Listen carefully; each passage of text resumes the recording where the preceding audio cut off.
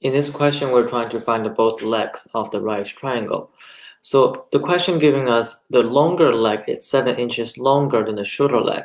So if we assume the shorter leg is x, then the longer leg has to be x plus 7. So in this graph, we can clearly see that the shorter leg of the right triangle is x, and the longer leg of the right triangle is x plus 7, and the hypotenuse is given by 13 inches.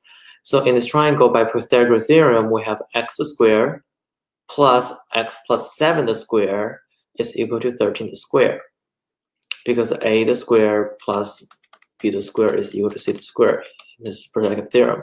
So in this case, we can expand this equation.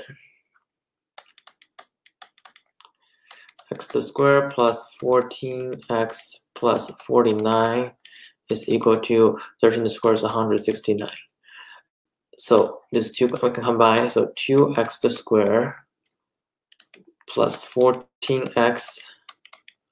You can minus 169 on both sides. So this becomes negative 120, which is equal to 0. So we can divide the whole equation by 2. X squared plus 7x minus 60 is equal to 0.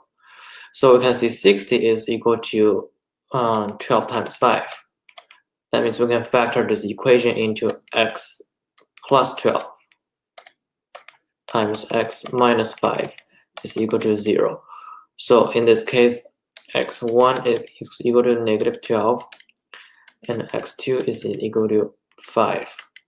So because the x is the length of a leg of a right triangle, so negative 12 doesn't make sense. So x has to equal to 5. That means the shorter leg is 5, and longer is 5 plus 7, which is equal to 12. So the length would be 5, 12, and 13.